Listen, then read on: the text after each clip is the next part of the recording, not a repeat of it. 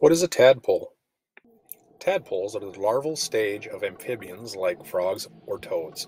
They are aquatic and adapted for life in water. They look different than their adult forms. They are long and slender and covered in a smooth, slippery skin and have a long, muscular tail that they use to swim through the water. They are typically black or brown with spots or stripes that help camouflage them from predators. Tadpoles have gills located on the sides of their body, behind their head.